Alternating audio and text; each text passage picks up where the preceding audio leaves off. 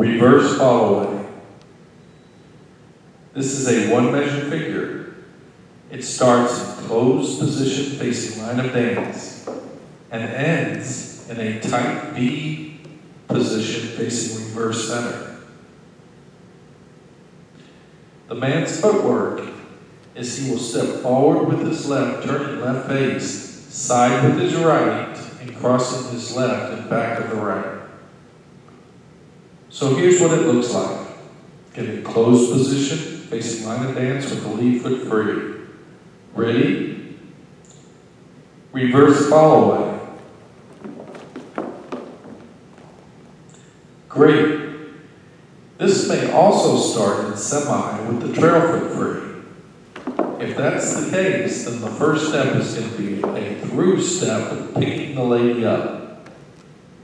So let's get in semi with the trail foot free.